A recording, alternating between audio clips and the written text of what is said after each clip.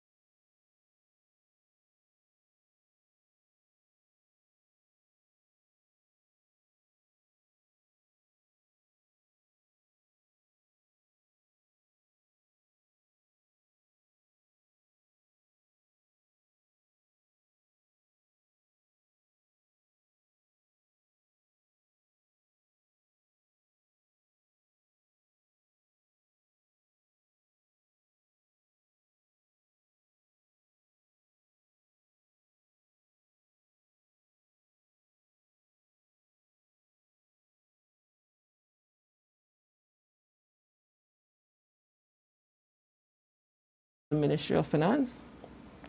That was an embarrassing time for me because we could not pay the attorney. And when requested from the Ministry of Finance, it was a long process.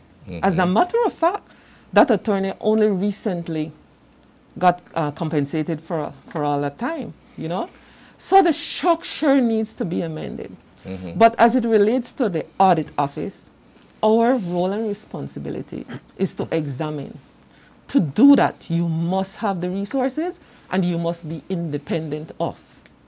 So, in essence, explain a little bit how you go about, because the fundamental issue here is that you want to make sure that whatever funds government utilize in its operation, that it is in accordance with something, and it's following some sort of legal protocol. Explain to us a little bit what it is you look for and how you go about selecting and dealing with ministries, auditing ministries, and so kind of get people a feel for what you would do in your day-to-day activity and how you plan your structure going forward. The process for us, it starts with the budget. Okay. So it's extremely important for people to understand the budget process. And it doesn't mean understanding from within the public service. I mean external to the public service. So that when questions asked, they are relevant, you know, they have meaning, and people will know. Because when you ask questions or make statements sometimes, and you don't have the basis to make them, people know that you don't know. So the important thing is, and from my office, we advocate for that. Citizen participation is important. So we look at the budget. Now remember, the budget passes through a process, and on completion, it becomes law. It is it comes back as an appropriation. It is law. So, for example, the budget is structured in such a way that you have a line item for salaries. You can't pay nothing else out of that line except salaries. but salaries. You should not. You should not. Well, that's the operative. You should not. So, based on that structure, then we would take a risk approach, because we don't have the kind of resource to say we will examine everything. And really and truly, from an external standpoint, we should be selecting what we would be doing based on assurance from the internal audit section of the government. But I wouldn't say none exists anymore, because since maybe 2 months ago, an office was established. So there is now an office, but still it doesn't have the proper resourcing to even start. So is there somebody heading that office? Or? They already have somebody heading the office. Okay. So the kind of assurance that should be provided to us, it's not there, right? So what we have to do, then we take a risk approach. We look at ministries, depending on the nature of what they're doing. So health, for example, education.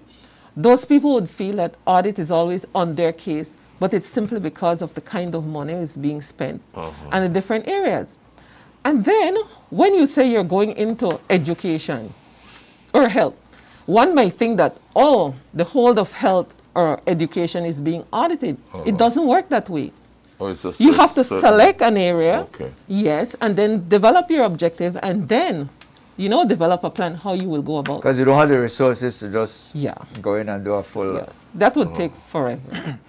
There is always this feeling that, or the antagonistic component that the Auditor General is against the government, kind of, that kind of feeling is there. We saw it, especially with the last administration. There was a lot of back and forth, especially as it relates to things like the Immigration Department, the Lands Department. I think they had you testifying several times. Yes, indeed. So, is there a way to sensitize the general public service that the Auditor General is a necessary process? Same as in our private sector, your external auditor becomes a part of the process to justify what you're doing and to be able to point out if there's any irregularities or any deviation away, and then to put corrective measures in place. Is there a way that process can be enhanced? It has to be done over time, but the truth is that when new entrants, for example, enter the public service, you have extensive training. They take a a second class exam, and then you do the first class, and in those processes you are being trained exactly what to do, how to do, and what to expect. But there has been a serious breakdown over time within the public service. And so people are not held accountable.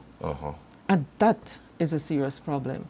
So much so that it reaches a stage now where you can't necessarily or simply discipline or talk to a public officer because they take it personal. And then they go to their ministers.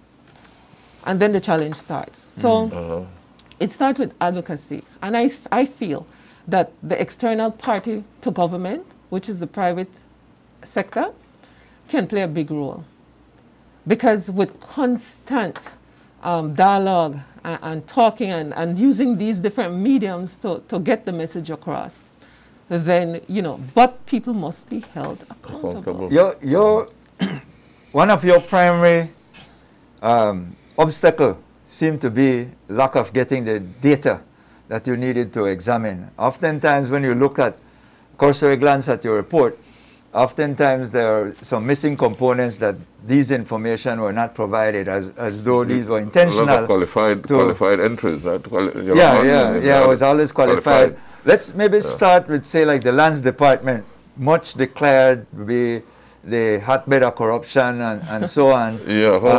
So where are we as a country? Because that seemed to be, and we're not getting any better. It just continued to be spiraling out of control.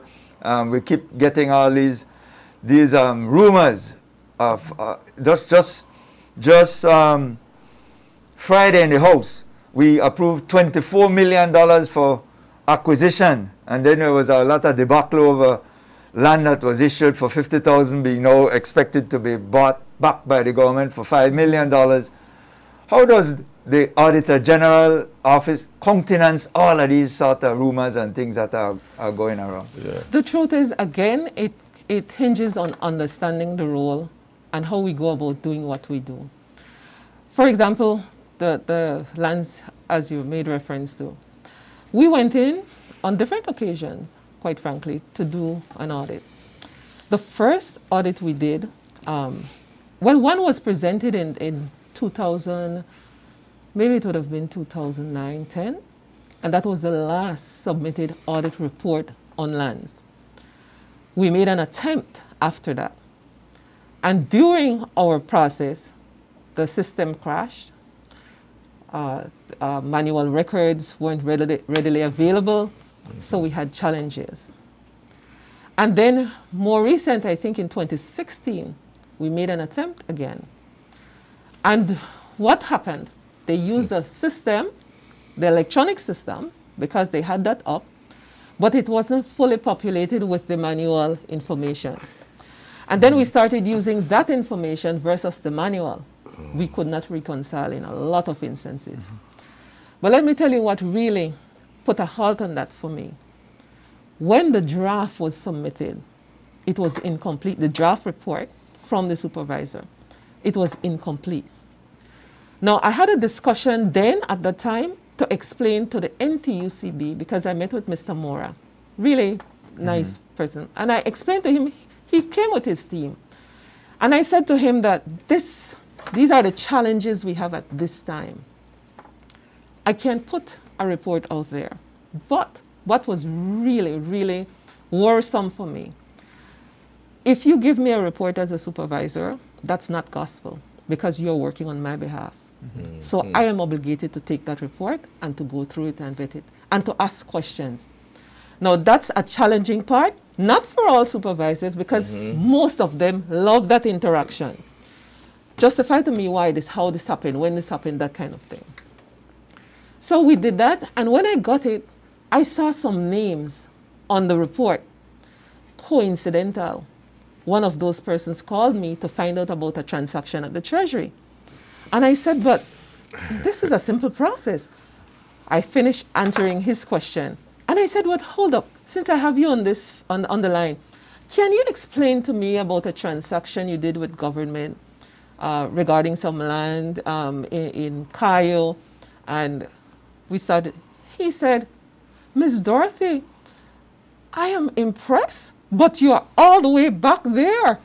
This happened a long time ago. I said, and? He said, we settled that a long time ago. But that was in the report. As a pending matter. Yes, just imagine my presenting you, and that was not the only issue, but just imagine my presenting you with that, and your name showed up. Would you not defend that? Of course. And then what credibility would it have on the report that I'm preparing? You are doing, Secondly, so you got to investigate properly. You have to investigate properly. And then the challenge is that when you get an assignment, you are using your approach, your technique, because it's not limited to one set process. It's your expertise and professional approach to this that will make it really fruitful. So if you are given such an assignment and it is not complete, and I say to you, you need to go back and do X, Y, Z, and it doesn't suffice, trust me, today, tomorrow, and any other day, I would never put a report out there of that nature.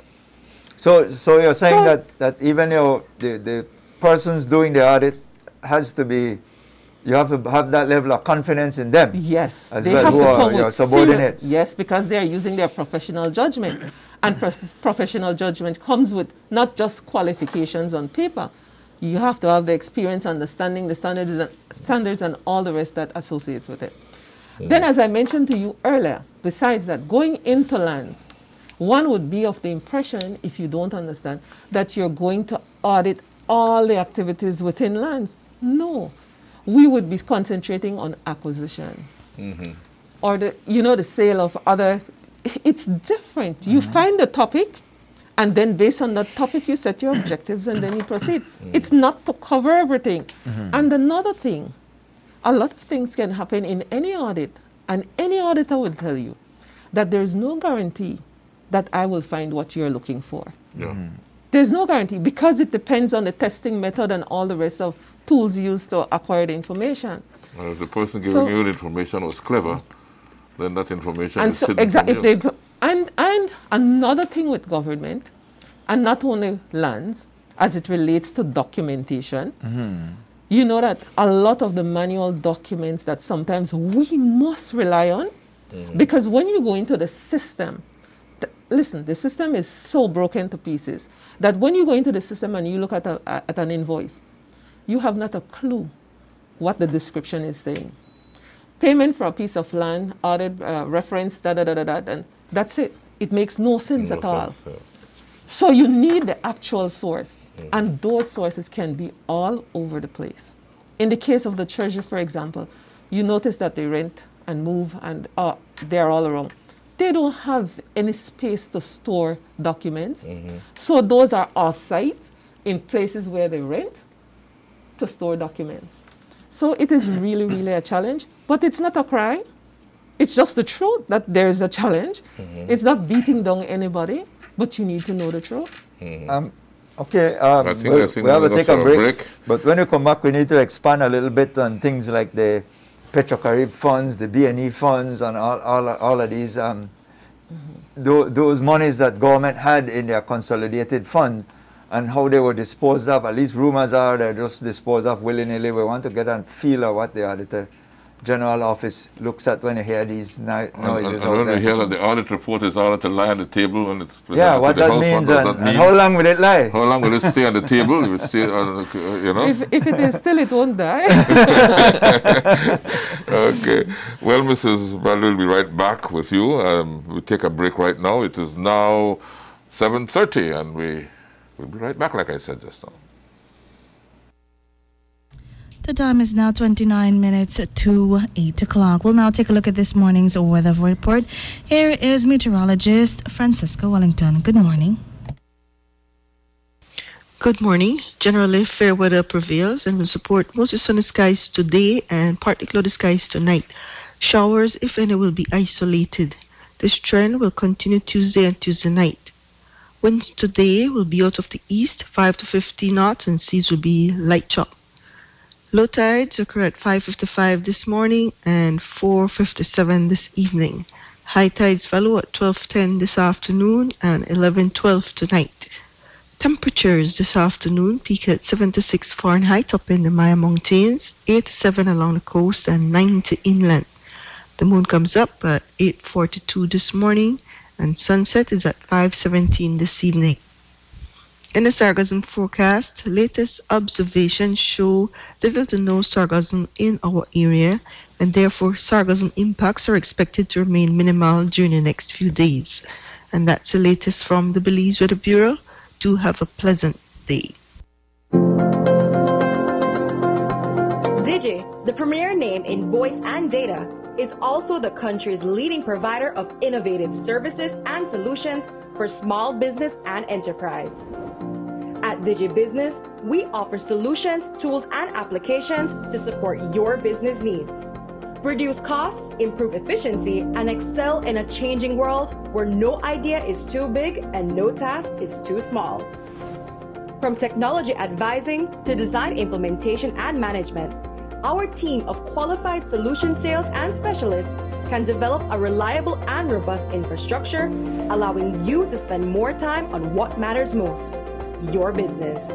Visit us online to explore how DigiBusiness innovative products and solutions can help your business reduce costs and improve efficiency.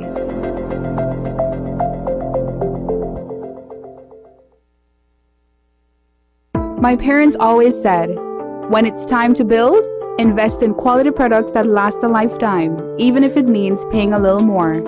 It is now my turn to invest in my own home, and it's not even a question. It has to be Oran Windows. My contractor recommends Oran because of the heavy-duty construction, the thickest gauge blades on the market, and the dual locks that allow lower louvers to close independently for privacy while the top remains open for airflow. These features make Oran aluminum louver windows the best on the market. With Oran aluminum louver windows, you get strength, durability, and beauty with an added layer of security and protection against debris and damaging winds. Come in and check out the variety of sizes and colors at Design Depot, located at Mile 3 Philip Goldson Highway in Belize City. Hello, welcome to Samsung's awesome experience right here in Belize. Come check it out. Not sure which Samsung Galaxy A series is right for you? Touch, play, and learn about your device before you buy. Once you've purchased your device, you can now benefit from the full Samsung service experience. Your phone is covered by a 1-year local warranty. This includes manufacturer defects and software and hardware issues caused by the manufacturer. Enjoy your phone with peace of mind knowing that your Galaxy is protected. And when your warranty expires, you can still bring it to our certified Samsung Repair Center. Our technicians will diagnose and repair your device with Samsung original parts and machinery. Enjoy the Samsung experience when you shop at any of our authorized partners countrywide, including Cellular World, Digi, Odette's Home Center, The Barry, Quartz, Shopigas, Gadgets, and Cellular Plus. Join the Samsung experience in Belize today. It's a fact that with Smart, you get truly unlimited everything. Only with Smart, you get unlimited data anytime. While with the other guy, it's only double data on weekends. With unlimited data every day with Smart, there's no need to wait. So, it's a fact that our unlimited plans beat the competition.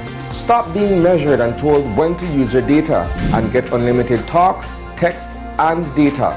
Experience the true unlimited plans with Smart. That's a fact. Make the switch and live smart. Over the years, vaccines have protected us from serious diseases like whooping cough, chickenpox, polio, measles, and others. Vaccines help your immune system do its job better and faster, and that protects you from serious diseases.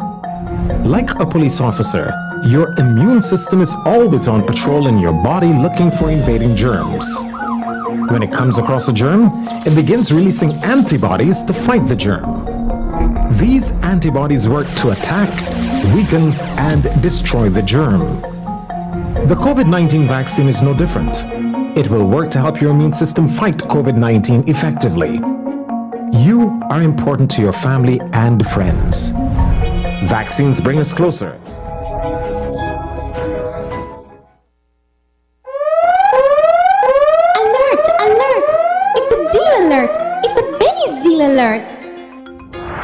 Belize, you will find deal alerts on a wide selection of paints, including BH paints and texture light paints.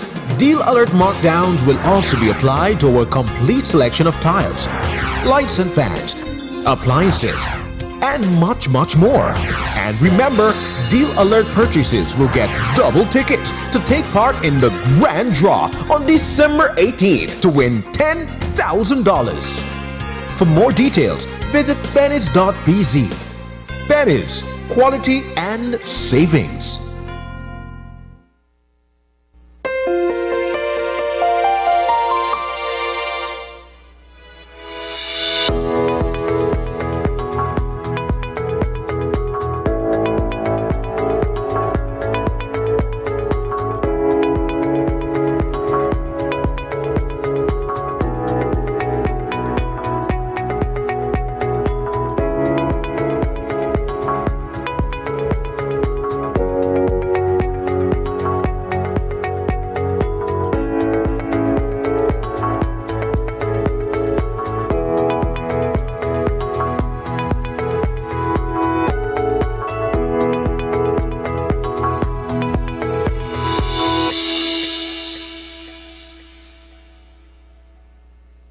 The region of the Americas has a proud legacy of being a global leader when it comes to vaccination.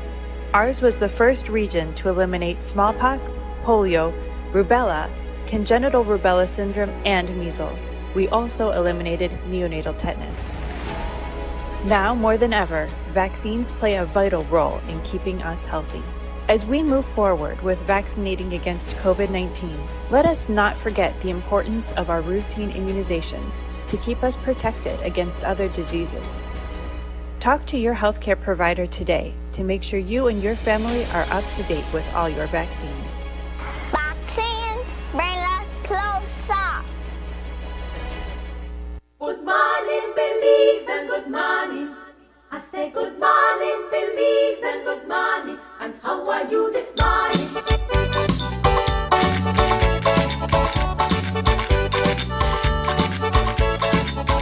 Every morning, life go to work from day till night.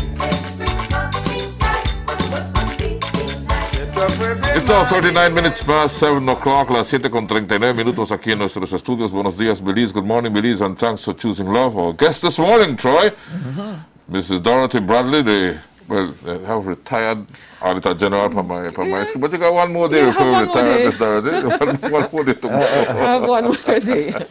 one more day. So technically, she is still the Auditor General. The Auditor General today. Preparing for retirement. And she can still present a report. Yes. Right? Yes. Up until tomorrow. Yes. But you know, Ms. Dorothy, I've listened to these reports being presented in the National Assembly, and all the time we hear that report is ordered to lie on the table. How many reports are lying on the table right now, or what does that exactly? What exactly does that mean? Well, it means, and it kind of presented some confusion for some people, because there's a difference. At least that was always my understanding, between a table document and one that is ordered to lie. A table makes it an automatic public document.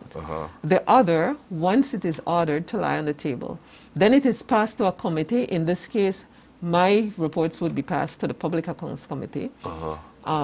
But we all know the story that they were never active at that time. So there, as so far as I know, I have five reports, 3 annual and 2 special reports. So those are lying on the table. Lying on the table. Yeah. Okay. I mean, nothing has been done about it. Because recently, the Public Accounts Committee, who your reports go to, has been reconstituted. Yes, reconstituted. Is there the hope that these ones that are lying there are not going to be sort of stillborn, that they'll be looked at and addressed? We know we are looking always audit is backwards, and some people don't find that as sexy. Yeah. Going backwards, but want to deal with the present and here and now.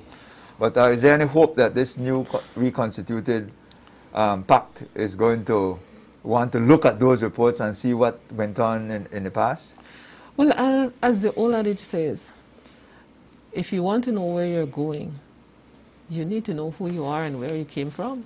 Thank you. So what is there certainly can present an insight as to what was happening and how to move forward. We met last week, actually, the first meeting, and I feel very hopeful. We have always agitated and championed for that in our reports, that the way the Public Accounts Committee was functioning, it would not yield anything positive. But this new constitution, I am very hopeful. We have energetic people, Senator Salas, Senator Herrera, those persons I expect to be able to better understand and question. And then another concern from the Public Accounts Committee in the past, and this could be the teething process, because when those reports were tabled, those that were tabled and passed to the Public Accounts Committee, the audit report was attacked as opposed to those cited in the report. And that's not the role of the public accounts. You oversee what was submitted from the audit office and then question those who in are. the private sector, you take the report seriously and try to repair or That's fix. the intent. Or to do whatever in the private sector, yeah. once you get these recommendations, even the concerns are normally looked into by the private sector when audits are done of their entities.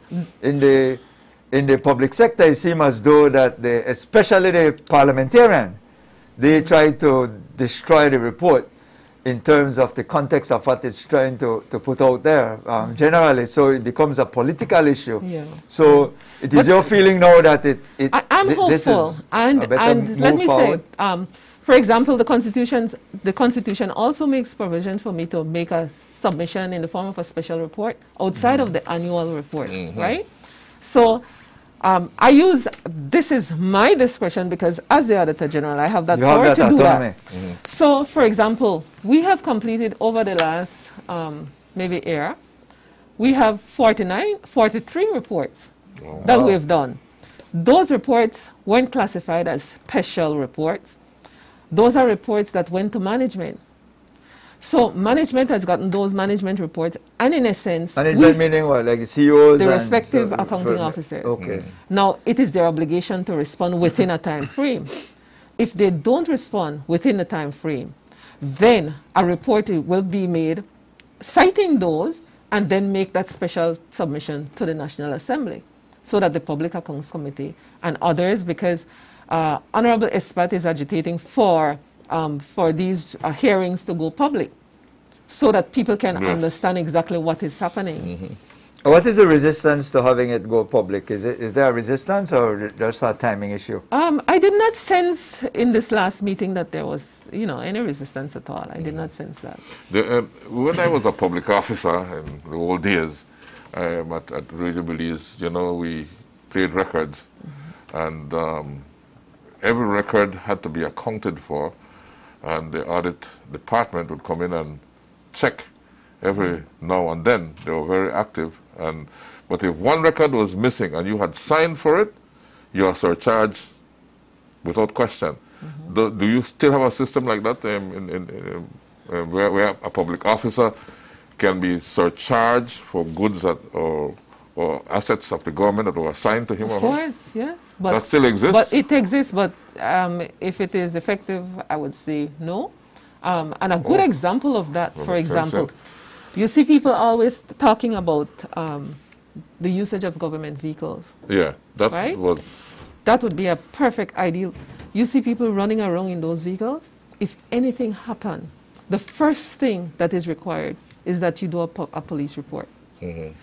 Based on the police report and the findings, then a submission will be made to the Treasury, citing the reasons for whatever happened, whatever accident, and then it will go on to justify whether that person should be held accountable, and if, then he or she should be surcharged. And then if a vehicle is total or not in use, then the process goes on, because then it is a loss to government. I think in the old days there were several people who were surcharged for vehicles that were damaged. We have seen ministers' vehicle driven into the sea and totally destroyed. And documentation, it isn't properly documented. And seemingly just replaced as a result. We don't know what the behind-the-scenes situation is. I challenge you and the public, if you are more engaged, better engaged in understanding what should happen. Because, listen, the pieces are stores orders, and those are small little books. Yeah, I know. And you don't have to memorize anything. You're talking about vehicles, you go specifically to that, and it tells you exactly what is to be done. So a lot of violations have been happening over time. And like my office, the Accountant General, even the AG's ministry, everybody is short on staff. So is it that we're short on staff? Maybe, if you look at the requirement for staffing then versus what is required now. So we never amended the then and now. What we had then and what we need now. We have outgrown that, and we need more people. Well, we saw in the past where government tend to be a little bit creative by trying to take some of the funds out of the ambit or scrutiny of the Auditor General. We go to the Petrocarib Fund, for argument's sake, where we were getting rumors of major abuse, Pibil, Tacos, all of these things, but monies were being used for. And then government saying, I don't want Ms. Bradley peeping in on what we're doing with the Petrocarib Fund, so I'll move it out of the realm and I'll create my own entity called Bill, which you can't look into, or would you have been able to look into Bill as well as how those monies were being spent, since we have this sort of allegation, especially as it relates to contract values and things like that? We could look into any entity receiving monies from the government. We have that authority. But what we have found, because of our resource limitations, that those entities who have private auditors, because we will have to give credence to those audit establishments, if they have that, then really and truly we would say, well, okay, if they have, let's concentrate on. But there's another catch. When you heard about Pibil and all the other atrocities that maybe had happened under Petrocarib, I would not have said to my officers that we would look at Pibil, because you and everybody else out there knows that that should not happen. So what you want me to do, go and audit and tell you how many people eat how much, that won't happen. But as it relates to, maybe we can say maybe works, Ministry of Works, as it relates to the streets and those areas, we don't have the capacity. That's the truth, whether you want to hear it or whether people don't want to hear it, we don't have the capacity. Who will test the quality? Who will test the value? Do we go back to Ministry of Works? Who's dealing with that? That would contradict everything. We don't have that kind of budget to go out and outsource some of what we want to do. Now, a lot of what we're doing requires legal guidance.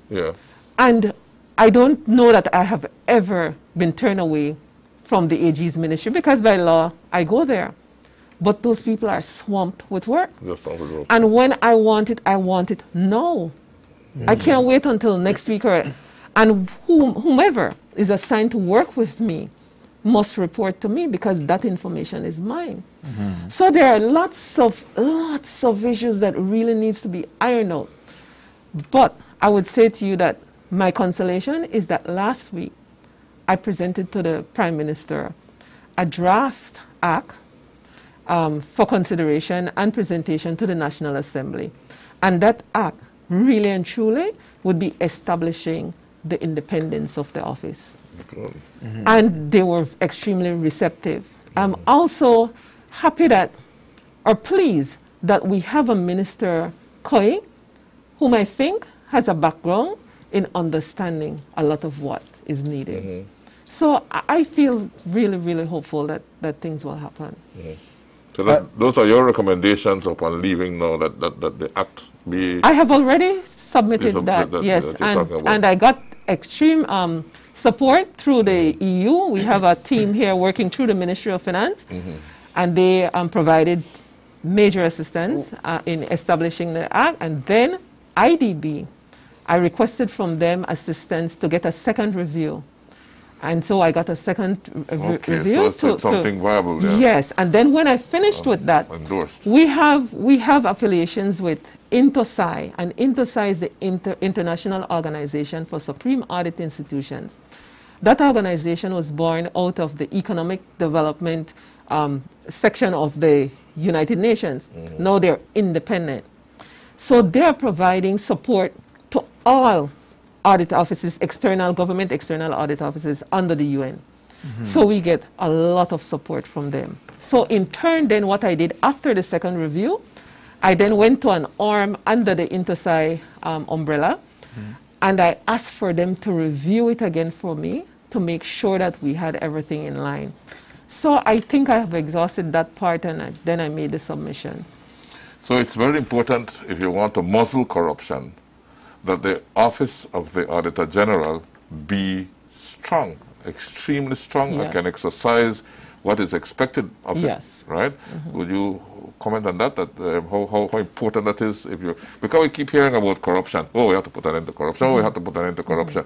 But the office that can really hold people accountable is the office of the Auditor General. One of those UNCAC components. So you need to strengthen that office. Yes. The UNCAC speaks to my office being, built to strengthen that oversight responsibility. But it is extremely important. In the past, it was the nature of how things were done. It wasn't wrong.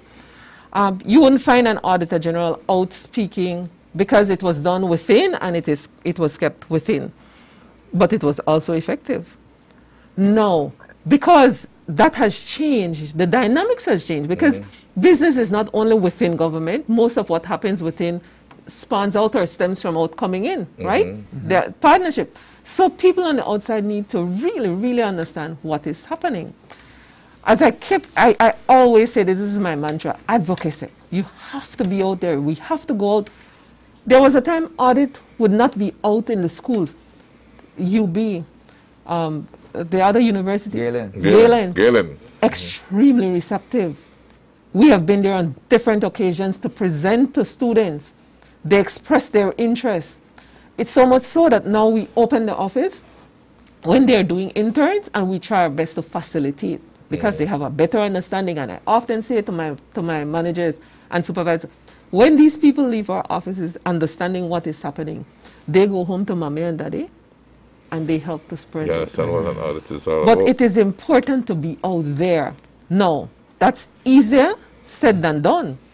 Because listen, as men, and please don't take this personal, if you guys cry, you are the big men, you are strong, you are... If I cry, the woman cry.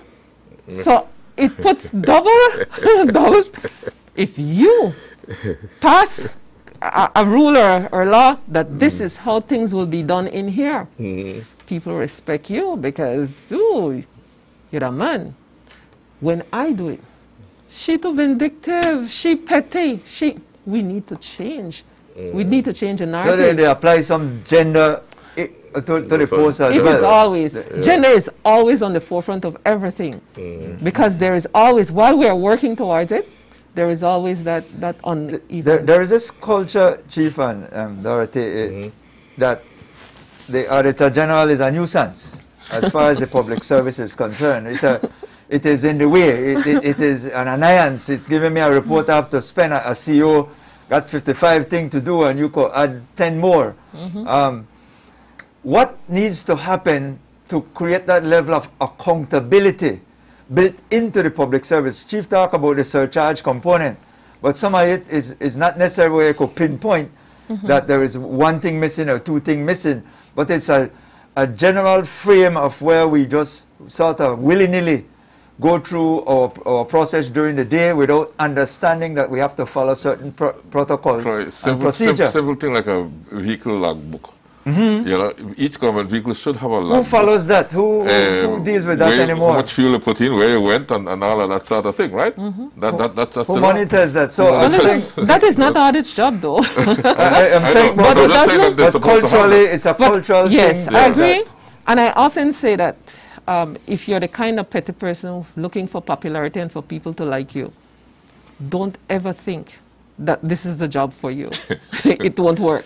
Yeah, you can't take Listen, it, Chief. We want to be popular. Yes, and then, and then even when pampered and cried, then you guys will be on top. So it is a challenge. Well, but our company is audited, by the way. So yeah, but let me tell you, there's a huge, and it comes back to what I keep saying, right? That a part of the process has gone left, another part of it, right? Because, for example, who should be held accountable? The accountability rests with the accounting officer. And the accounting officer, in most instances, will be the CEO. Right. Except for under the Ministry of Finance, I think those heads of departments, they are accounting officers. But you can understand why, because it's huge, right? But just let us use this as an example. The CEOs, these are a bright set of people. I wouldn't question that. However, as it relates to the operations of the public service, you can't come in with a briefcase, sit at your desk, and wait on the financial advisor, who are the finance officers and administrative officers, to tell you what to do or to explain to you. You need to know so that you can ask questions. There's a huge disparity. Is that PS thing? You're seeing what I'm And that has always been the rub with the CEOs, because they're more political imperatives as opposed to the career public officers, which were the permanent secretaries. Well, you see, and then, back then, those permanent secretaries, and you might be able to attest to that, Mr. Rene, those people are well trained. Oh, yeah. Let me tell you, when I left the central bank, I worked in the operations, what was then the operations department, right? Out of that department, you had budget, finance, currency, banking. You needed to understand just about everything that happens there. So when I left there and I came across to the government, nothing new for me. As a matter of fact, because I dealt directly with those kinds of transactions on behalf of the government, I came in and I was able to say, but this isn't correct. This isn't how you do it. In essence, when you come to the table at that level, you need to come equipped. I've heard permanent secretaries telling ministers in my days, Minister, this is not the way this is done, right? If you want to do it, it has to be done this way. And I've seen ministers say, okay, because, you know, both it, you know, the objective sometimes is achieved, but not the way how the minister wanted it, you know.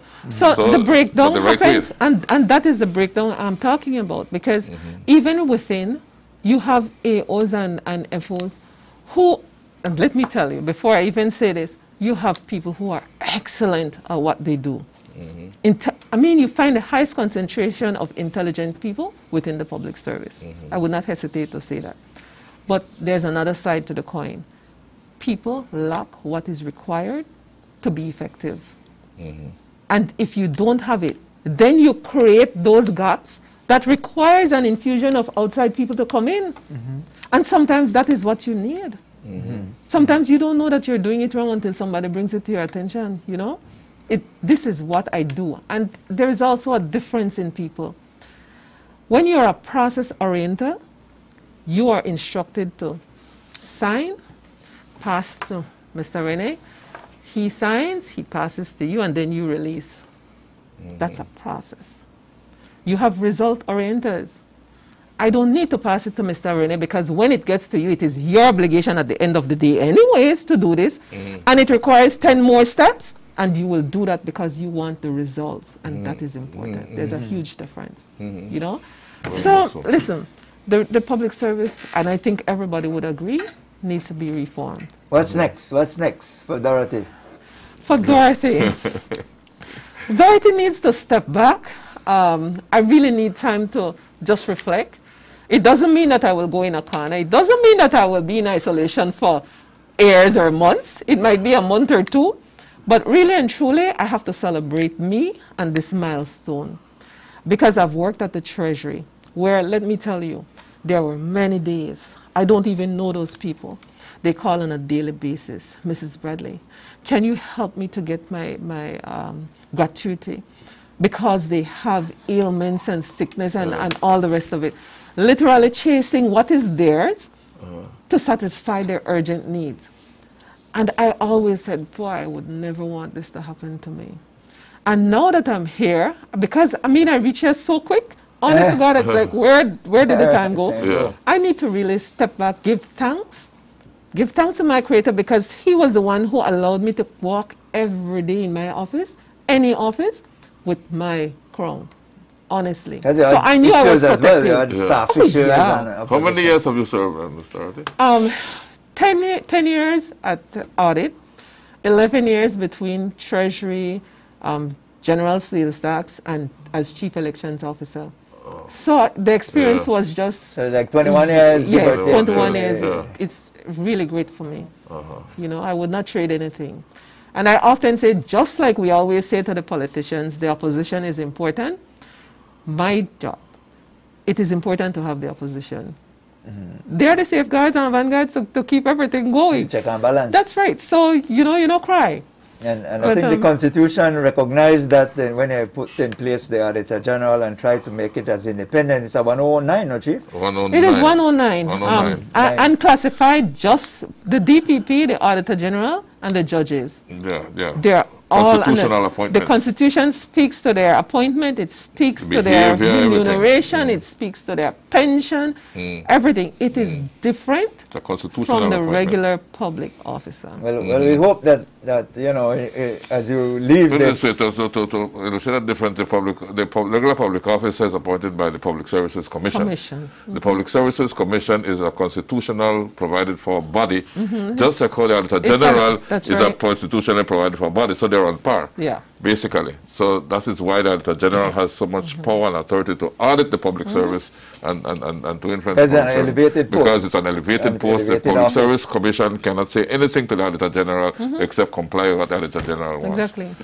I take, as the Auditor General, he or she takes no directive from anybody. From nobody. Great. Well, Chief? And so... Time has flown. Time has surely flown. Yes, as quickly as your time to leave the post this morning went very, very quickly in relation to you know, so many things going on. We hope that you would come back afterwards, maybe to kind of add some insight about what is going on. It's so important, you know, because you have your own company, you need to know what you're doing. And the only way you'll know what you're doing is for it to your accounts to be audited. Right? Then you know if you're doing the right thing, the wrong thing, where to go.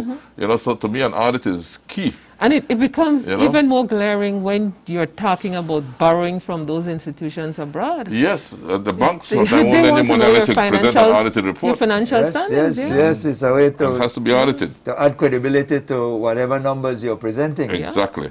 Indeed. Exactly. Well, we certainly wish you all the best. Imagine for our country.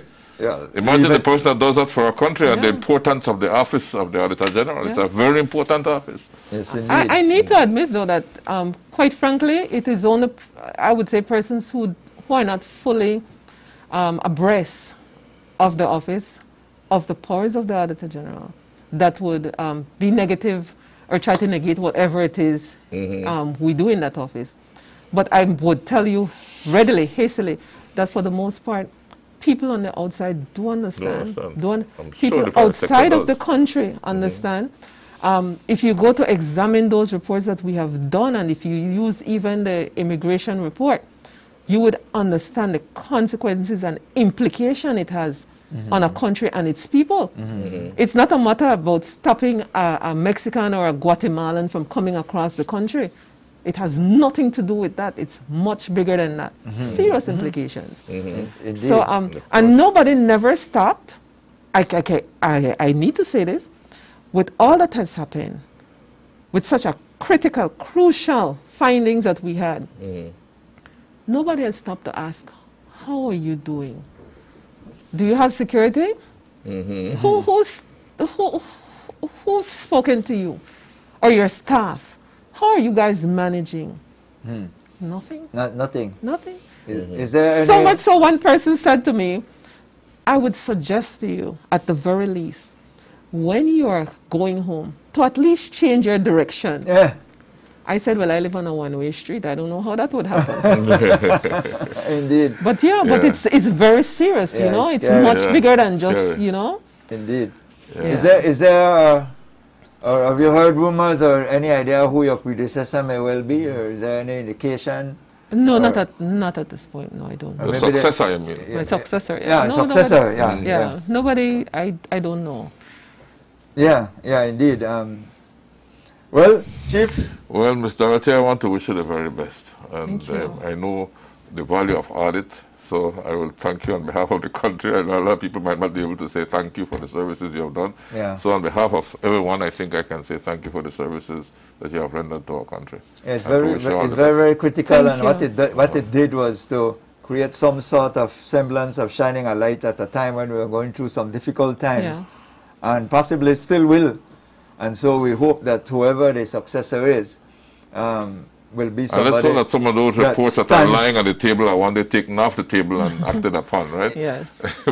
yes, indeed. They're tabled and they lie on the table. And people can get the point, an idea of what's in those reports as well, because you know, nothing helps a country like ours is when we shine the light on these issues and shine and the light. The light is shined, shone. How do you say it?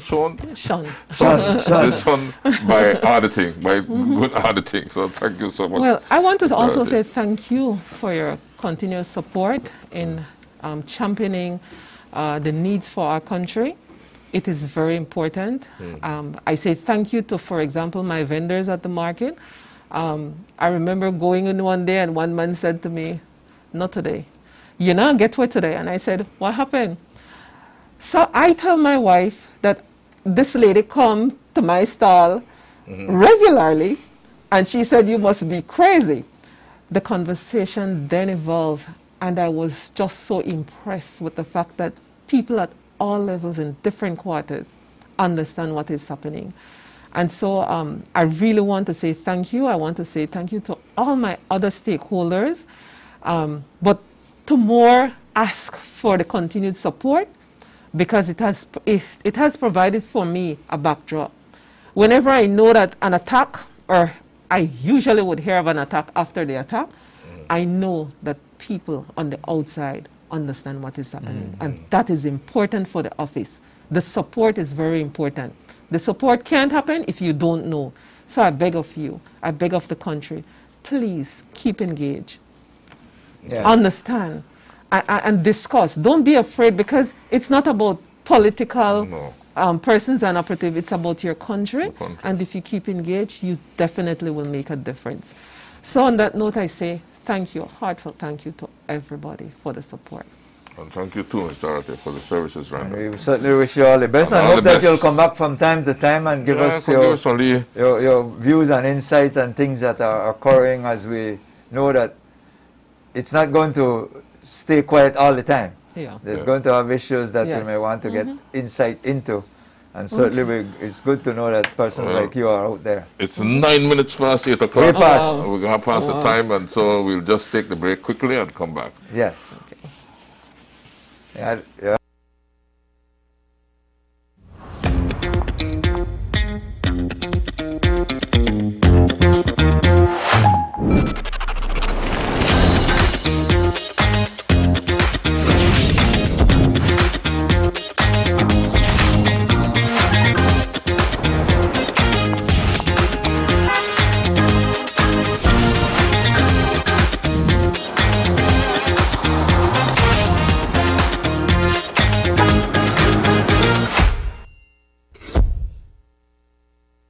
Shop easier with Atlantic Bank's chip and contactless card. Simply tap your own card to pay for purchases of up to $300 at any Atlantic Bank POS machine. It's easy, it's secure, it's contactless. Flex Home Builders is Largest house building company in Belize. Pletz combines the best skilled workers, high-grade materials, and the latest technology to produce the highest quality wooden residential structures. Request any size, color, and the home layout you want. Choose from hardwood or painted metal outer walls. Pletz can modify any of their existing house plans to your satisfaction. Complete with all the installation services you need anywhere in the country, including ambergris key. They can also lift your house to your desired height up to 9 feet. From properly treated and cured lumber to quality sidings and floorings, let Pletz Home Builders give your home the finish you need. Hey customers, get in on the Pletz big promotion. We are offering 16 by 24 shell with metal siding for $15,000, 20 by 30 shell with metal siding for $20,500, 20 by 40 shell with metal siding for $24,000. This promotion is going on now. For prices or questions, call 823-0398 or go to www.pletzhomebuilders.com. Pletz Home Builders, we build to suit your needs. Are you planning to start a garden? Does your car need to be clean? Don't worry, the Life Skills Multipurpose Group got you covered.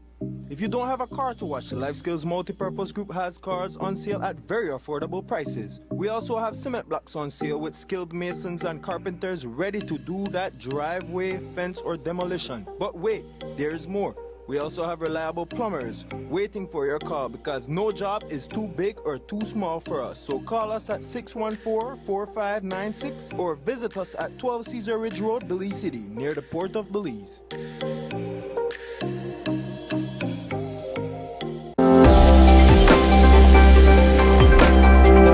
Doctor, what are your thoughts on abortion?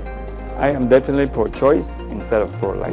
Do you think that teenagers should have access to birth control without parental consent? Absolutely, I would support teenagers getting birth control without their parents. Religion and medicine, in your opinion, do they mix? They should mix, and they are mixing as we're speaking now. Let me explain, Tamar. Proper Dosage with Dr. Payar is an all-new show here on Love. This is where the social issues meet the health issues, and the controversy starts now. Proper Dosage, catch us at 9 p.m. on Love FM and Love Television.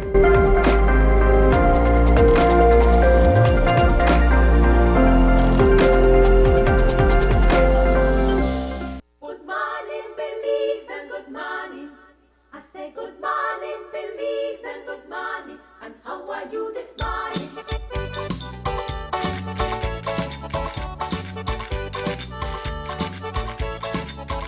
Every morning, life go to work from day till night. Get up every morning, life go to work from day till night. I got 7 big feet and one on the way. I got a wife that always in need. What a beautiful day, good morning, Billy. What a pretty day, good morning, Billy. With the troubles away, good morning, Billy.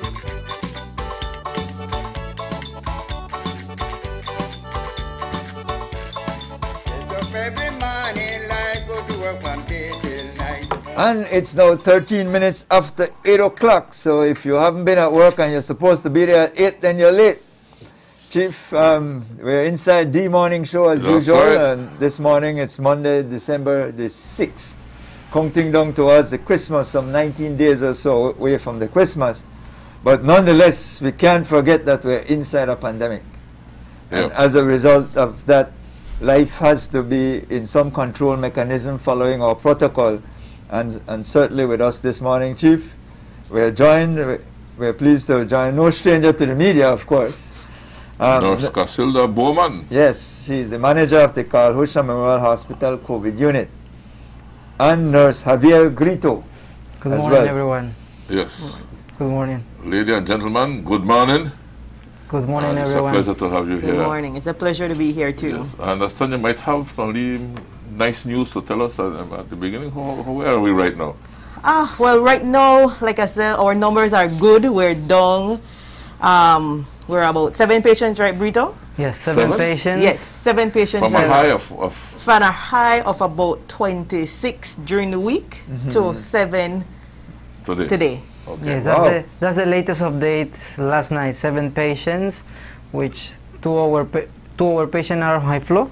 One of the patients is mechanical ventilated. So right now the numbers are with us. But you know, we have to keep using the tools that we have to protect ourselves. And we must always be on the lookout and continue doing our mask and our social distancing and doing necessary protocols, you know, cleansing of the hands, etc., etc.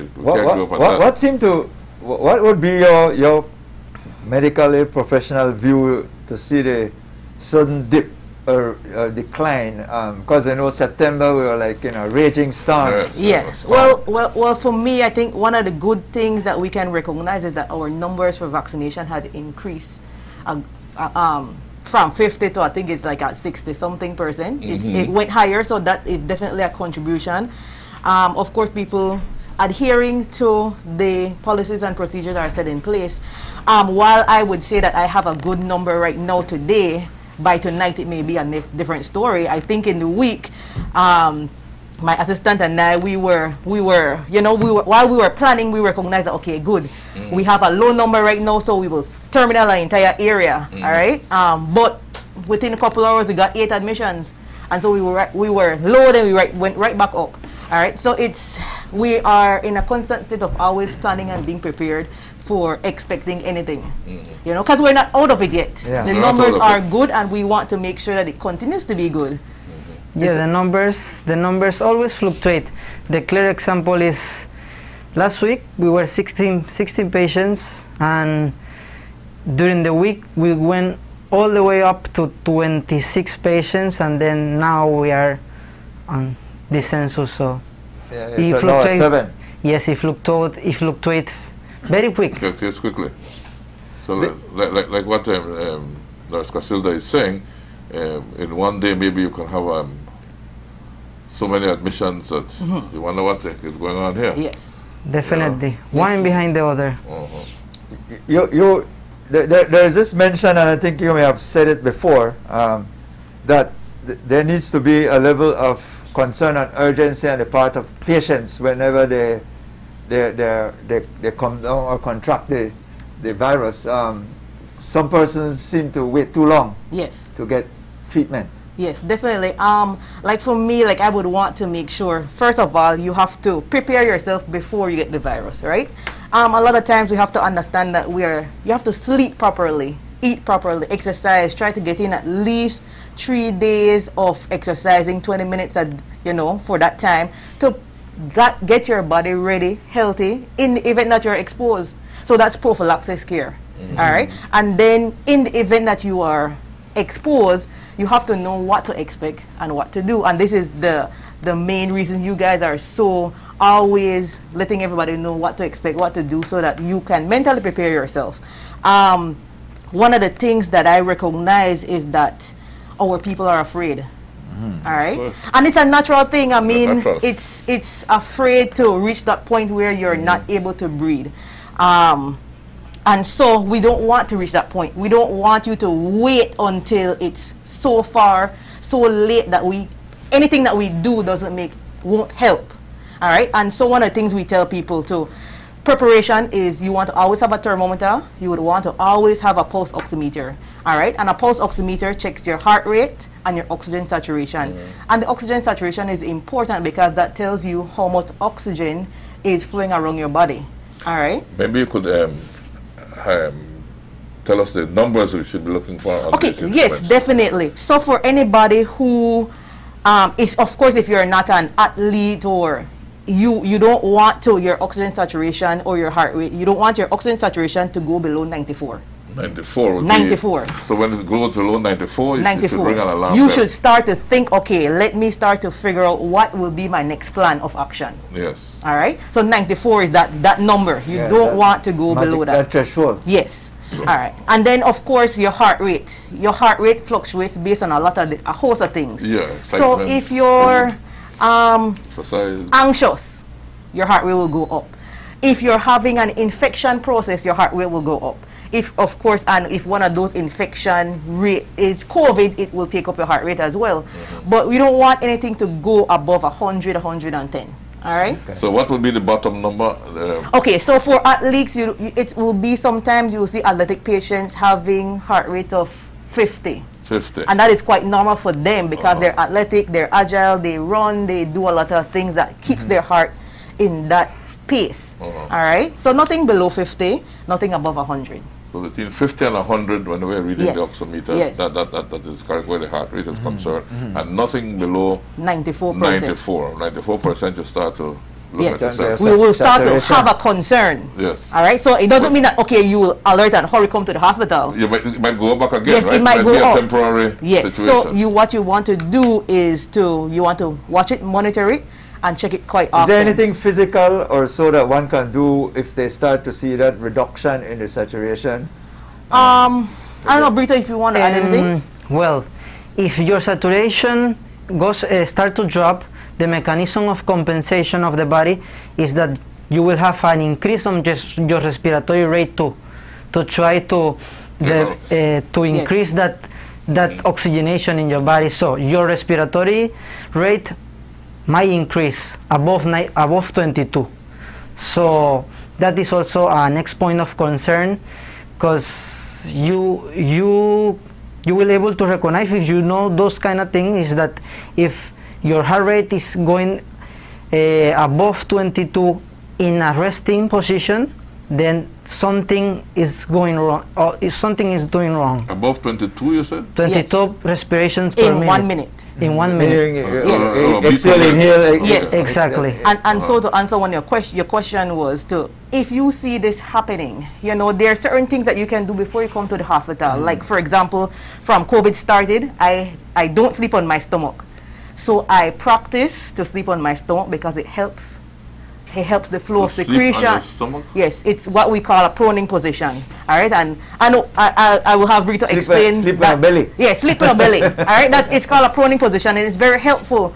And so when you see saturation start at maybe at that point, 94, do different maneuvers to see if that will take it up.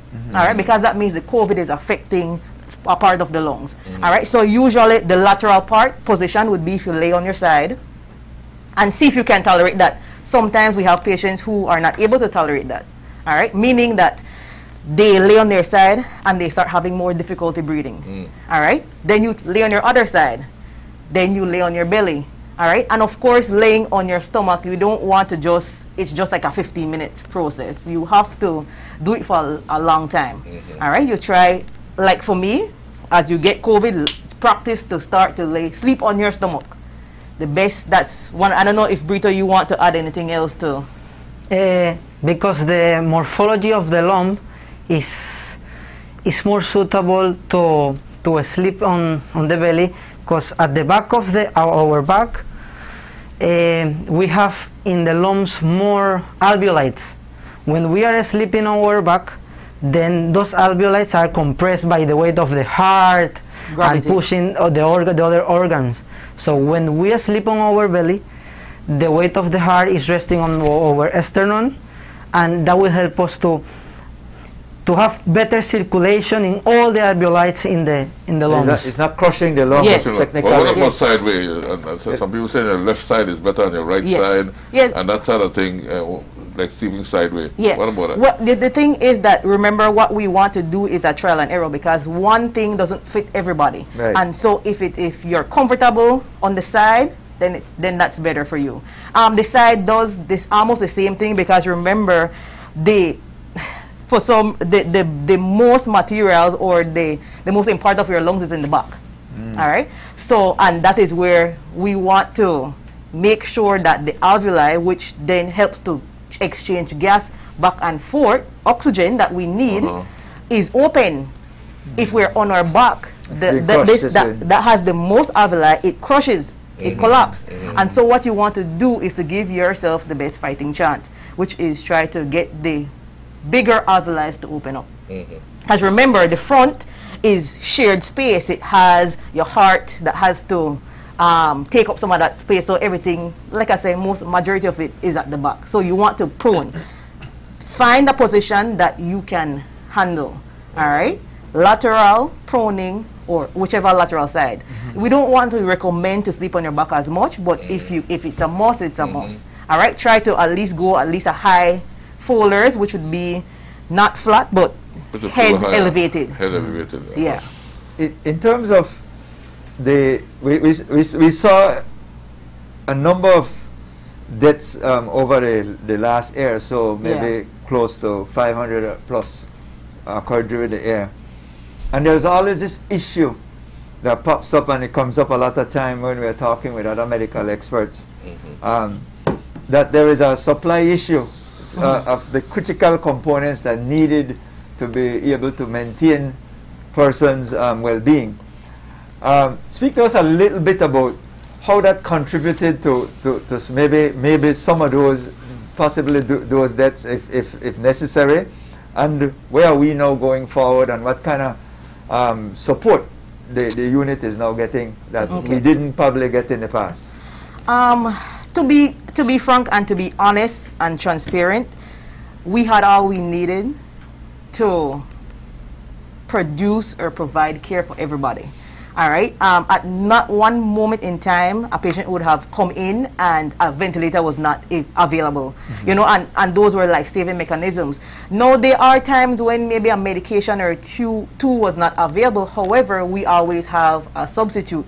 And when we would say that, for example, a medication is not available, it's because it's running low, and we have to figure out what will be the next best step, right? For example, with our MIDAS, we had MIDAS, we always had MIDAS, but what we had to do was to be proactive and recognize that, listen, okay, this amount that we have may not last a long time, so we have to use our backup one and use our MIDAS as only our induction agent, and induction agent means that that is what we will solely use to put the patient to sleep. All right, and then we will maintain sleep with another drug. All right, and so really and truly, a lot of the contributions to our deaths are people coming in late, and the whole pathophysiology of COVID. Sometimes there is literally nothing we can do to save a life because of how severe the COVID is. And that is why I'm saying, guys, we have the vaccine. We need to use it, utilize it. There are persons that may have had comorbidity too, no? No. People that have passed at the hospital due to COVID, what you have a percentage that have been unvaccinated that passed due to that being vaccinated against those vaccinated? I mean, we definitely have those numbers. I mean, I didn't get it. Today is the one time I came on the media that I didn't ask my epidemiologist to give me some numbers. But we have a high number of unvaccinated people. That would be the highest number. That would be the highest number. Yes, the majority. It is a large number of people not vaccinated, and I can tell you because we see it. I can't really give you a number per se, and then this is camera and it's going to be live, and then I repeat it and say I give the wrong number. So I don't want to give no number. It is live. Yes, but it is a large number, and it is, you know, and we're still seeing a high number of people not vaccinated at this late juncture. Being admitted not vaccinated. Yes, surprising, huh? Yeah. And then my thing is that, like, what I don't understand is that people, fine, you don't want to be vaccinated, but why go and socialize with other people without recognizing the consequence for your action? And sometimes the consequence of your action is death. It's unfortunate. You know. Indeed. There is these special drugs, the remdesivir, Regeneron, and so. Do we have that? Because some people believe that that's a critical. Those drugs have been used internationally as a critical component. Yes. How do we have access to that, or how people have definitely access? We have always had remdesivir. We have never gone out of remdesivir so far. We also have the new monoclonals also that we try. We don't get a large amount, but we still have to provide. But with everything, what you guys have to understand is that these drugs, we can have it, but if you come to the late stage of your respiratory failure, then giving you the drugs really still is not effective. What would be the adequate stage of respiratory failure for one to go to the hospital? So for me, as soon as you're starting to have that fighting to take a breath in, that becomes more difficult, because you will know we can be talking here and we're not fighting to breathe. No. But if you're trying to get out a sentence and it's harder because you have to stop and breathe, and that is an indication that maybe, listen, that with your oxygen saturation, you're looking at your respiration, all these things combine together. And of course, yes, you're not professionals, but you know your body. You understand? So I had COVID last year, and I was able to tell, okay, when my progression of COVID was getting worse, not just because I'm a nurse, but because I was able to feel it. I was not able to walk the normal spot. I was not able to, there's a lot of things that changed in the way your body is reacting or performing. And so you have to pay keen attention. All right? And so that's important. So guys, if you have COVID, you have to then recognize that, listen, okay, now I'm at a point where I can't do anything about it. I'm exposed. But I need to monitor myself. Make sure I eat to time, because a lot of people lose appetite. But we have to realize that the food that we're eating is to give us energy. You may not want to eat, Yeah, but people still say they eat. lose their taste, their smell. Yes. Unfortunately, I lost my taste and smell, and I was still hungry. And I was like, man. Yeah, But, you still eat, though. yes, I was. But you say you have to still eat. All right. So regardless of what, we have to know we have to still eat. We still have to drink enough fluids, take our vitamins, rest. It's important that we sleep. We get enough rest to help our body to compensate or to try to get itself well. All right.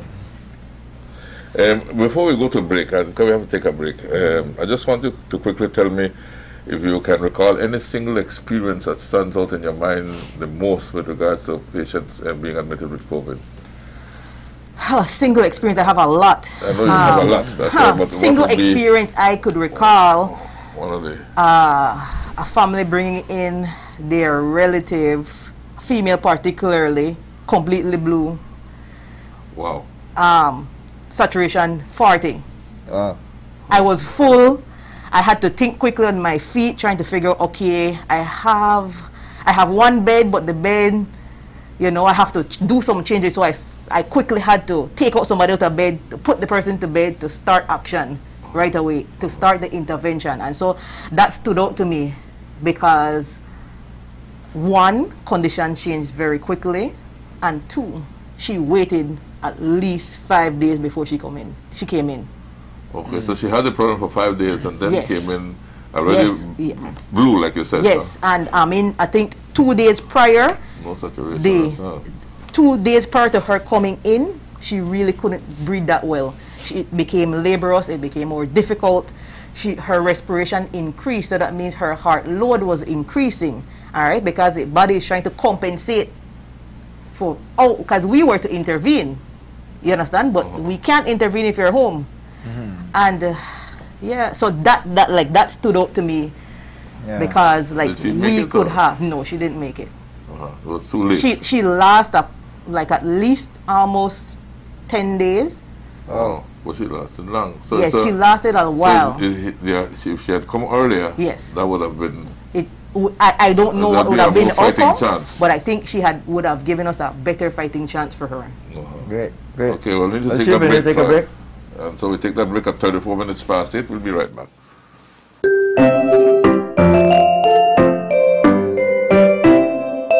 What will it take to make this Christmas merry and bright? Families gathering once again, a feast with all your favorite delights, more giving and receiving, financial security and peace of mind going into the new year?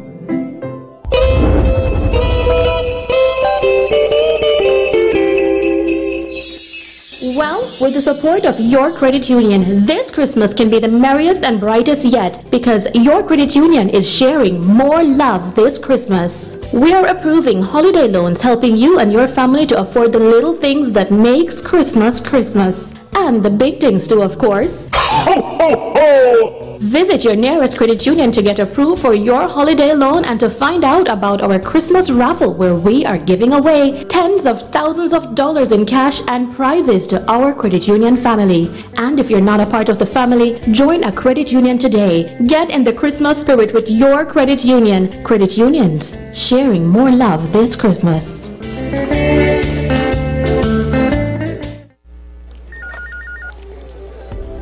As one of the largest cable and internet providers in Belize, CBC strives to provide our customers with the highest standards of quality, value, and service in all aspects of cable TV and internet.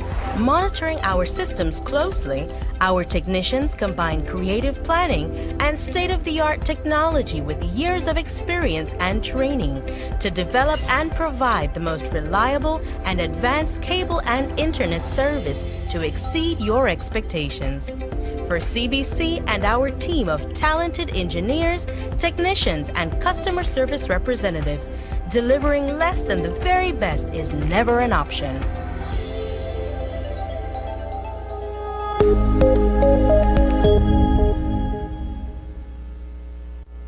Commercial Cleaning and Products of Belize, CCP, formerly known as Carpet Care Plus, offers a wide variety of professional restorative cleaning services and products in Belize. With over 20 years of experience in the industry, our mission has always been to provide our customers with the best products and services for quality, safe, and environmentally friendly cleaning. What separates us from the rest? The services we offer. Fabric cleaning for all types of carpets, upholstery, walls, and drapes. Vehicle detailing for both the interior and exterior. Total restorative cleaning of ceramic and porcelain tiles for floors, walls, marble, granite, limestone, travertine, clay, and more. Degreasing and polishing of the entire kitchen and all its equipment. Also custom concrete designs. We are a supplier of the most cost-efficient and economically viable products when you buy our specialized super concentrated formulas, such as cleaners, disinfectants, deodorizers, and sanitizers. Additionally, we also carry professional cleaning equipment, such as mops, buckets, vacuums, doormats, and window equipment, which are very durable and practical. You can order any of our products online at www.ccpbelize.com. CCP Belize uses only trained technicians, professional commercialized equipment, and EPA certified products. Our products are 100% biodegradable. We also have certified green products, which are used by Green Globe approved companies. Visit us at 68 North Front Street, Belize City, or contact us at telephone 223-1820. Email us info@ccpbelize.com. Good morning, Belize, and good morning. I say good morning, Belize, and good morning. And how are you this morning?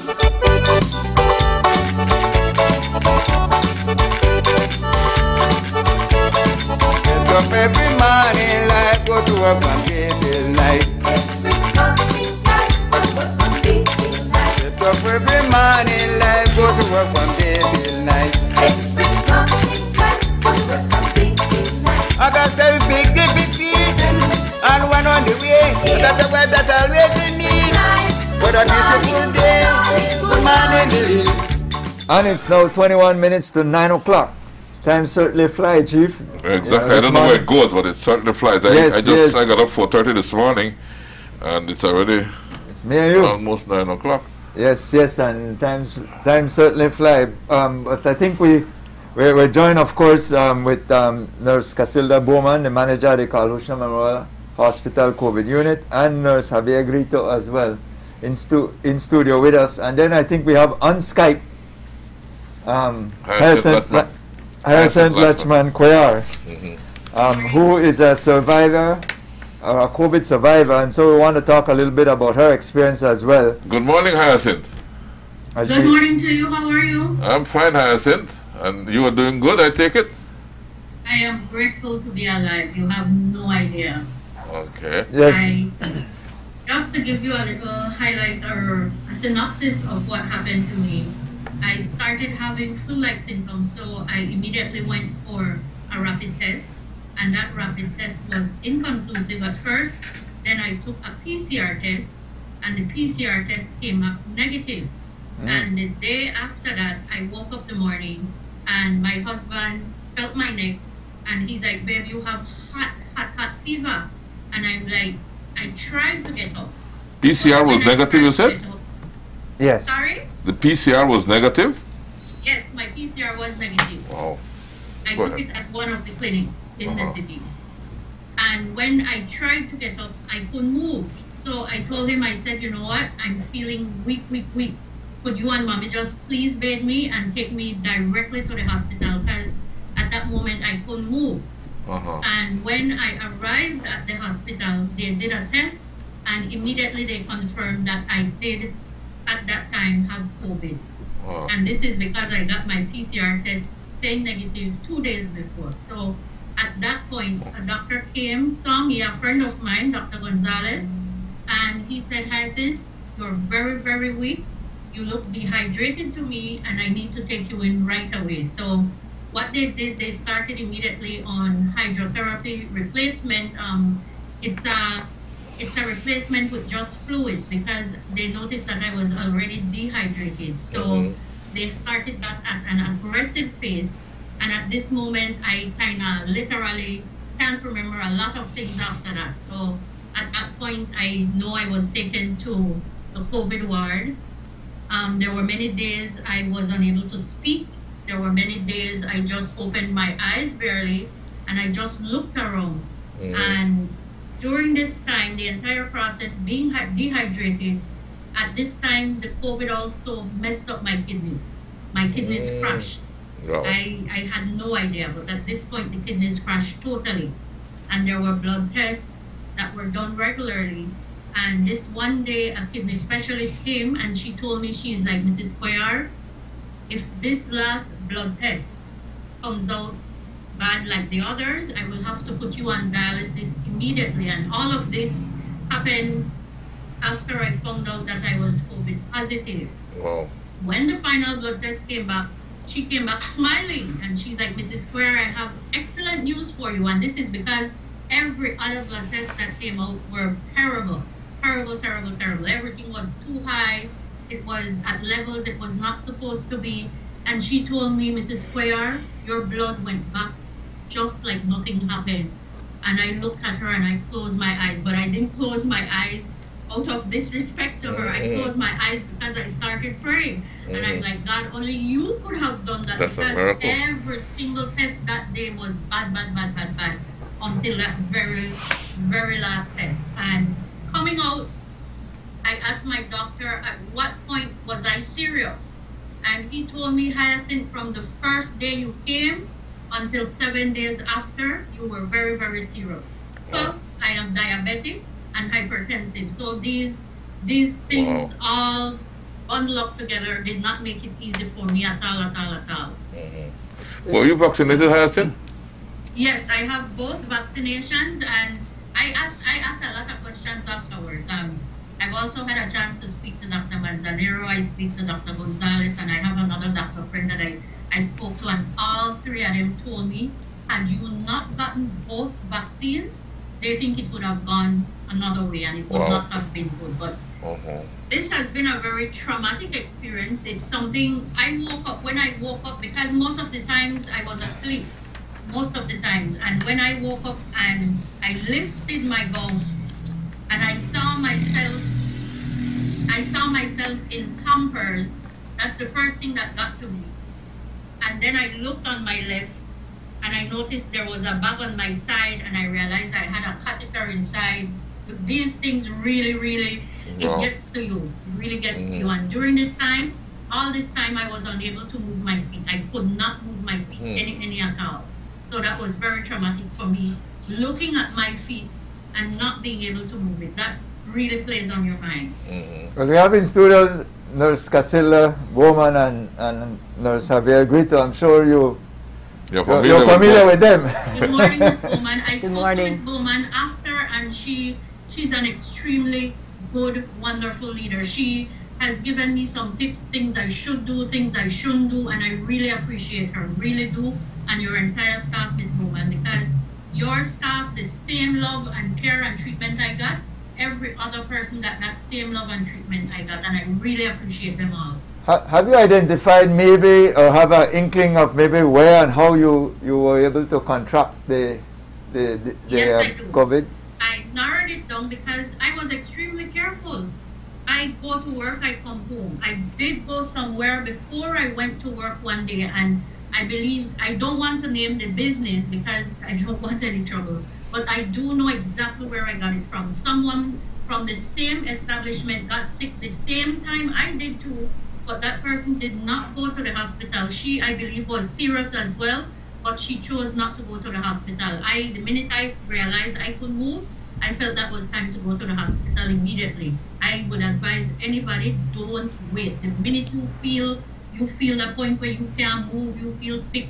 In all my 46 years, that was the worst I've ever felt. So I knew immediately I needed to go to the hospital right away. How long ago since you got infected? How long ago is this? When did you get? I believe this would be almost 2 weeks now. Okay. Almost 2 weeks. Almost 2 weeks, yes. Because I'll tell you the truth. When you're in there, you lose track of time. Completely lose track of time. I came out, I didn't know if it was night or day. I go to sleep. Sometimes I wake up, it's midnight, and then I can't go back to sleep because you think it's daytime, and I had to get adjusted back to night and day. Wow. But you mentioned you had underlying conditions, huh? Yes, I am a diabetic and hypertensive. Okay, so that's where the vaccine helped, no? Help, no? Yes, I think so. Couple days coming home. We're showing some footage of you doing your therapy. Yes, second day after I came home, I told my husband, I said, you know what, I can't be in Pampers, like I just cannot. And he told me, hi, you have to learn to walk again. And he was taught different exercises by my doctor that he needed to do, my husband, as you're seeing him there. So every day he would take my toes and he would try to stimulate my toes, then he would move down the foot, go to the ankle, and go up a little bit more. But he knew all the various massages that I needed to get daily, and sometimes 3-4 times for the day. So one day I told him, I said, you know what, just try and lift me, and I will try to get on my feet. And that same day I got on my feet, and I tried my best to try, because the massages really do help. I moved my right foot first, and then I was able to move my left foot, and just like that I started back walking, because I said the only way for me to have gotten out the Pampers would be to be able to walk, because you can't walk. Okay, you're there lying down, you can't move your foot, so you can't reach the bathroom. So I said, Hazen, you can do this. And I remember Nurse Helen Sago tell me, Mrs. Square, you can do this. Never tell yourself you can't, because I used to look at her and tell her, nurse, I just can't, the foot not move. And she said, no, Miss Square, tell yourself you can do it, you could do it. So the encouragement by the nurses, she was a darling. I mean, this nurse came, Nurse Sago came every day, comb my hair, talk to me, encourage me. There were a couple times I couldn't even lift my own phone, and I would ask her to please call my husband for me so I could talk to the children when I came to. And she was right there when I talked to them. And hearing my children, this entire thing traumatized my children greatly. I remember a call and Miss Sago was right there, and my baby, who is 11, he started crying, and he's like, Mommy, he said, the only thing I want for Christmas is for you to come home. And I immediately started to cry, because that tears you up.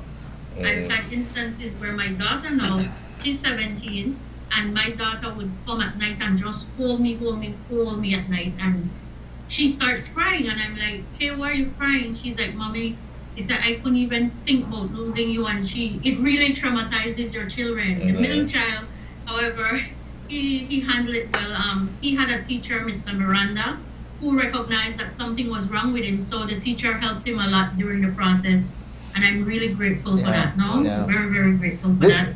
I'm grateful to my mom for having all the patience in the world, and my husband for working with me this entire time. There were times he brought my favorite things outside the COVID unit, and I was told by my nurses or the doctor when I woke up, Jason just brought your favorite blanket, or Jason just brought your favorite this or your favorite cup, and things like that lifts you up. It really lifts you up. But when you're in there, these nurses, they're your family in there. And Miss Bowman has a wonderful team. Nurse Molina stood by my bedside so many times, waiting for me to wake up. And when I woke up, she had to spoon feed me with custard because I wasn't able to move at that time. There was also Nurse Belgayo, I think I pronounced the name right. Her attendants, Miss Charlotte Arnold. I knew Miss Charlotte from I was a very little girl, and having her there was very comforting for me. Mr. Glenford Brown, he used to come and move me from my right side to my left side, just so I was able to move daily. Mr. Emerson Myers, these are all wonderful people. My friend, Dr. Gonzalez, Doc, I could not have done this without you. Could not. And I thank him every single day, because every day he checks on me. There was a father from, I believe, Divine Mercy. I have the rosary right here. He wrapped this rosary around my hand, and every day, every time he comes in his PPEs, he would come and he would tell me, Mrs. Square, you have to have faith, because there are times you give up. You're hearing your kidneys crashing, you give up. It's only something that it plays with your mind, and it did. I won't even lie about it. There were times I just said, you know what, I have to talk to my mom, my husband, and tell them, okay, do this, do that, because I just gave up at one time. And Nurse Diego was right there when she figured I gave up, and she was right in my ears, and she, no, not giving up, you're not giving up. And she knew my children by name, and she called their names, and she's like, you have to make it for these children, guys. If you're going to do this, you're going to make it. Being in there, the strangest of place, I made friends. There was a gentleman, Mr. Norales, and Mr. Norales is an elderly man. He's still here on earth, thank God. And Mr. Norales is the type that when I wake up and I'm in pain, because of the hydrotherapy replacement that I had to get because of the dehydration, you're in pain. When you wake up, you're in pain. Terrible pain sometimes. And when he sees that I'm in pain, he hailed the nurse right away. You know, like, nurse, he make you know. He's that voice that you didn't have. He was a darling man. When I tell you, like, we made friends. There was a gentleman across from me. When I woke up, I saw him waving, and he was sitting up, and I'm like, who is this gentleman? And he told me, he said, my name is Alex, hi. And he said, hi, and I shake my head. All I could do at the time was shake my head. And when I was able to talk, we spoke about life, we spoke about children. This part of the story really tears me up and literally brings me to tears, because Alex told me, he called me sis. And I was his sis, and he was my bro. That's how we referred to each other. And I would ask my husband, Dave, please bring me a brother. Please bring one for me, brother. And please bring one for, that's me. And when Alex told me, he's like, sis, he said, I love my wife. His wife was in there as well. And she too had COVID. And he told me, he said, I can't do this without my wife. I need my wife. And they have a son together, and we spoke everything. We told each other, when we get out, the families will meet. He will meet his brother-in-law, because he referred to my husband as his brother-in-law, Jason. And that was the type of friendship we built. And I don't know if it was morning or afternoon, I woke up, and I asked Mr. Norales what was happening, and his reaction, and me looking, and afterwards I couldn't see. And then afterwards, I was told that Alex passed. Right. Sad. That devastated me that entire time, for the rest of my time there, because I was his sis and he was my bro. And his wife, I was told, died minutes before, and he died right after. But these are these are things that we go through, and I can tell you, from my own experience, the nurses and doctors went through the same thing I did. They cry for their patients. When their patients don't make it, they cry for them. Like, man, it was really, it was hard. It was hard. Still is hard. I've accepted and I respect that he left with his wife, because that's the love of his life. He told me that. He said, she is the love of my life. I can't do this without her. And I'm like, bro, you have to do this. Everything he told me, sis, you've got to do this. You've got to try and turn. He gave me the encouragement. And when he passed, I looked over there and I like, dude, everything you told me and you left, you know. So it was hard. That was hard, and still is hard. I still feel it every single time I talk about him or his wife.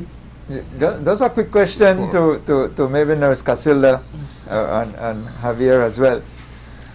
And she's talking about the trauma that you go through, the mental trauma, not only as a patient, but you as a caregivers as well. Their need for therapy, is there a structure for therapy for you guys, and as well maybe patients? Because how do you deal with all of this? Maybe patients as well, because what she just pointed out is traumatic as well. Traumatic. You know, yes. The kind of relationship that had developed. Definitely, yes, we are working on it. I think we're full speed ahead. We're getting therapy for our nurses. Of course, I started with the nurses first because I need them to be well to take care and provide care for patients, no? And I also voiced to our, to my Simmons, who does the psychotherapy, that, you know, we will have a lot of patients who will require help to unravel what has gone through because it's traumatic. We try our best to shelter them from it, but they know it's hard. We try to, the only thing that we can do is to not let them have a visual, just because we don't want to create more traumas, you know. And so, yeah, it's hard, and like I said, we are getting help, and I'm glad we're getting help. And patients in there, technically, like Harrison pointed out, are literally alone. Yes. Because the contagiousness of the disease is not like so usual where loved ones you're able to have your loved ones nearby, so you become their family in there. She pointed out, so there is that level of connection that you normally, right? Javier, you make a connection with your patient, right?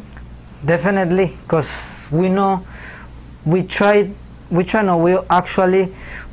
them. We know that they are not with their relatives, their kids. We think a lot too.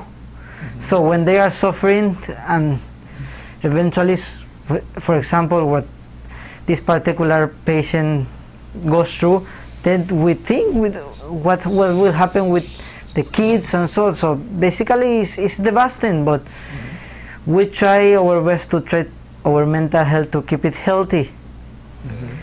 With our assistant that we have, by myself, I do some activities. I go do my exercise, but it's mentally it's hard. It's hard because it's not just what we are dealing in the hospital. Remember that outside we have a life, we have family, we have things to do outside too. Yeah, I mean, sometimes it gets so traumatic that I have. Of course, you know, we build relationship with our patients, and like sometimes after a death, I get couple calls with people crying, and they're not even saying anything, they're just crying, and then so we're all crying, and I'm like, oh my gosh, okay, what do I do? What do I say?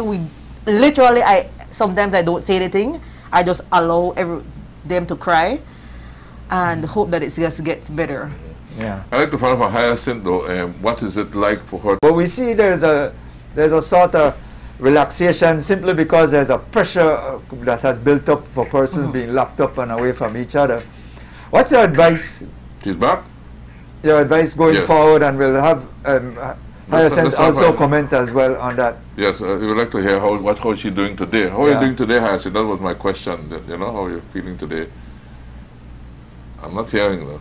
I'm doing more things around the house for myself, which just being able to bathe yourself in the bathroom, making up your bed. These are things like my children, my mom or my husband would want to do, and I'm like, no, let me try and do it. I want to do it. Like, you want to do things for yourself. But speaking to a very good friend, Dr. Manzanero, he's like, the minute you feel tired, stop. So these are things that I keep in mind, that the minute I get tired, I am supposed to stop.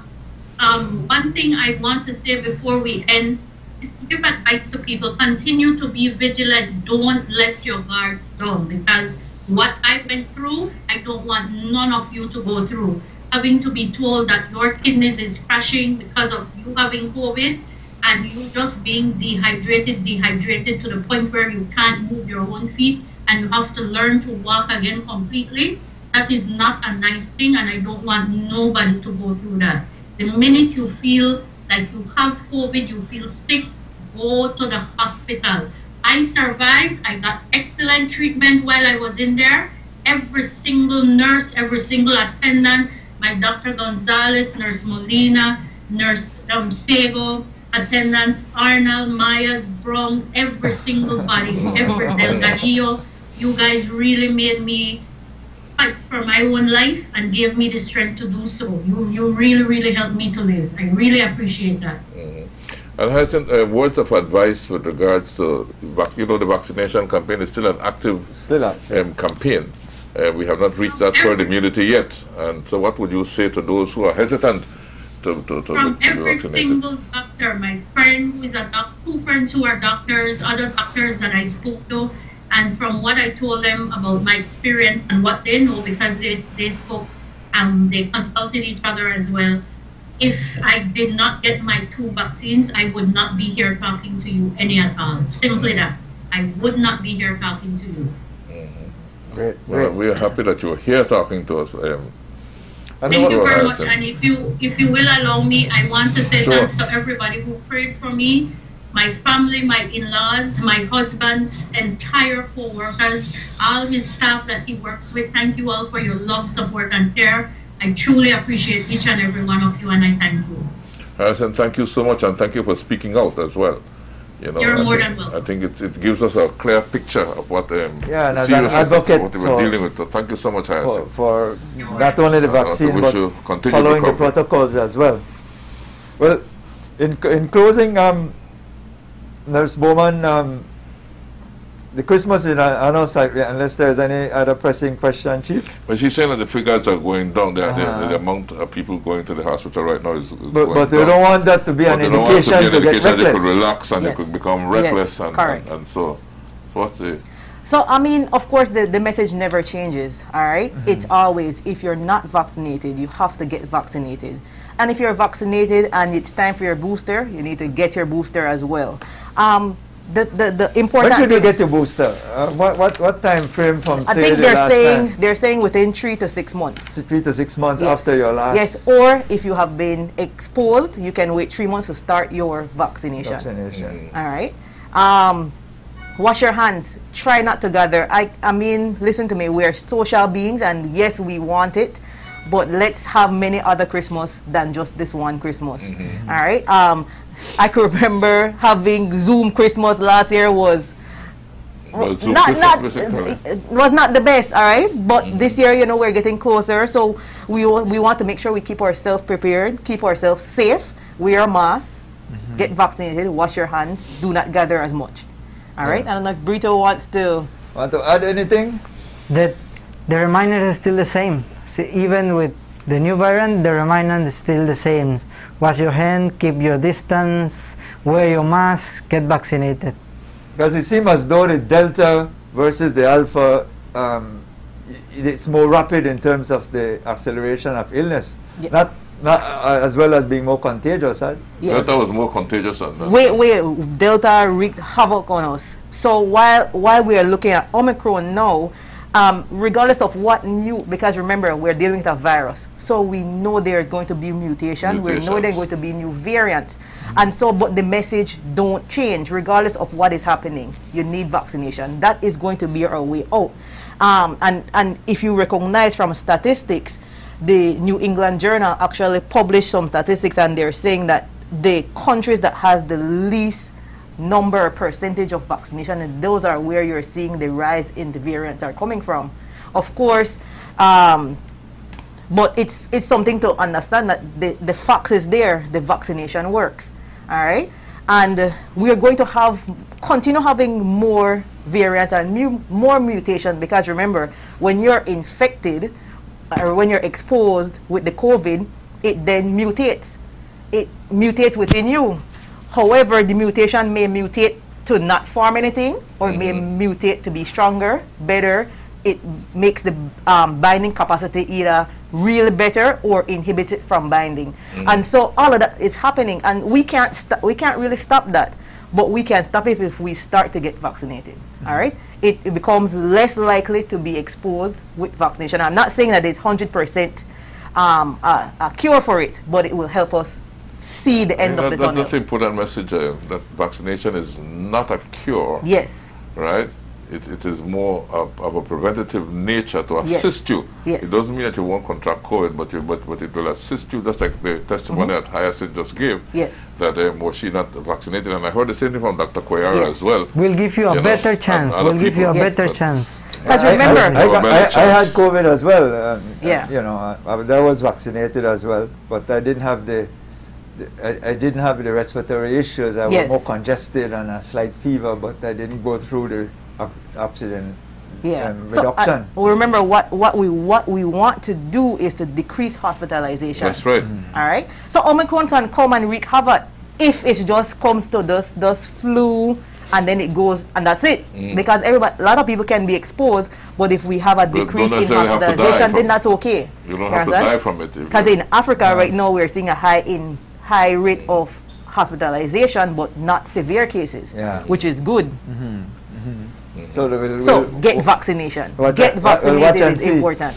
Yeah. Well, we know, Chief, that as Nurse Bowman mentioned, this is a period when people are agitating and clamoring to kind of get together. We're talking about opening the borders, and these are all things that are going to be crescendoing together. So it's important that we heed the advice of our medical professionals, and because remember, when we get ill, we put pressure on the health system that is already under-resourced, that is already underfunded, and the human toll that it takes, not only in deaths, but the impact on the healthcare providers as well, because they have to go through this traumatic experience, as well as putting in this extra, more than likely extra significant work. And so it brings pressure on the whole system. So I have issues with the fact that when you're vaccinated, you should be rewarded with parties and exposing yourself. I don't agree with that. I see there's an ad running. I don't agree with that either.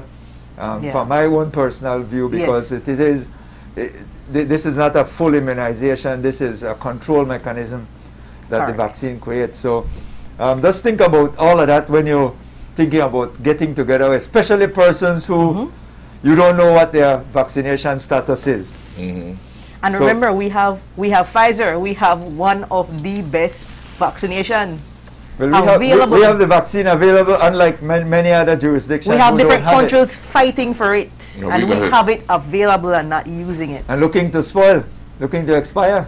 Some of them, I'm sure, were close to that time. Well, Chief. Well, we gotta go unless we expire. We gotta go before the expires. Our time expires in the studio. Yes. So let's get some final remarks. Certainly, we want to thank Erin. But let's give Nurse Javier before we go, man. I thought they did. Well, no matter how many variants we have, the standards precaution for us to be safe is still the same. Wear your mask, wash your hands, keep your distance, no gathering, get vaccine. Still always, if there is any change of variant, it doesn't matter, just continue using the tools that we have so we could have a better future for us on this fight. I just want to say one thing. Sure. I mean, we have a lot of focus on nurses, but it was just today, this morning, I was thinking, I was like, man, my epidemiologist has not had a break from COVID started. She works Sunday to Sunday.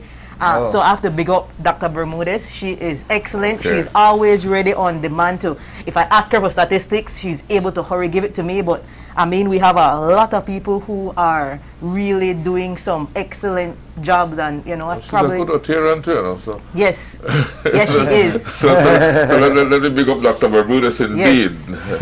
All the best to you. Yes, indeed, and we know that it takes a whole cadre of individual and resources to be able to continue to maintain the whole level of contagion and deaths as well. Yeah. Well, Chief, I think we've covered quite a bit this morning. Yes, we have. We went from our Auditor General to our COVID unit manager and all the the surroundings in reference to the COVID that seems as though it's going to be with us for a while. For sure. And so we have to get adjusted and, and understand that the virus moves when we move. And so the idea is to limit our movement and limit our interaction. And, of course, follow all the protocols. I think we know them by heart. You know, who don't know it by now is because it must be under some rock somewhere.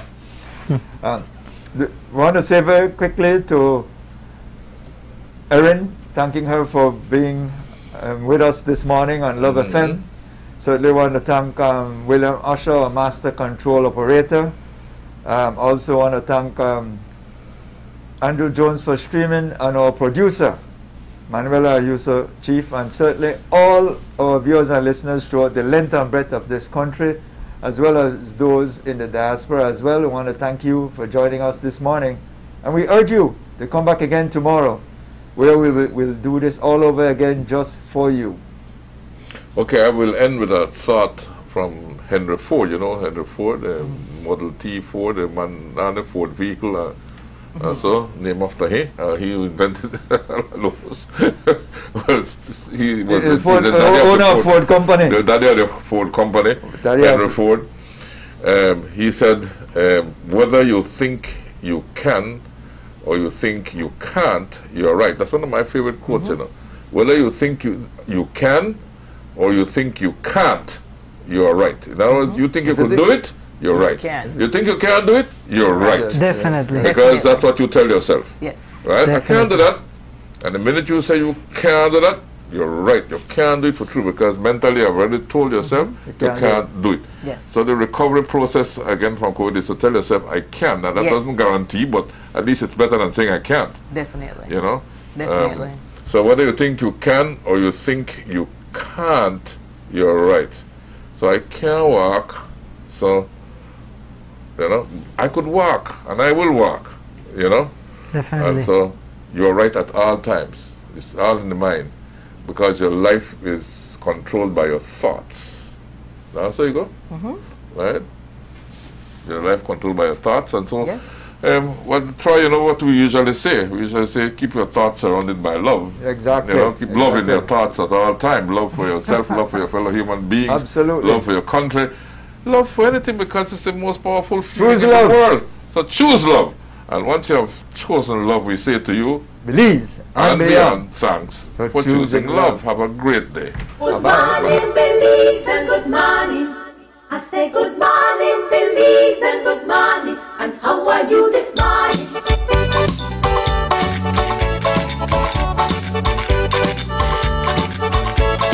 Get up every morning, like go to work from day till night. Get up every morning, like go to work from day till night. I got 7 big feet and one on the way. I say good morning, Belize, and good morning. And how are you this morning?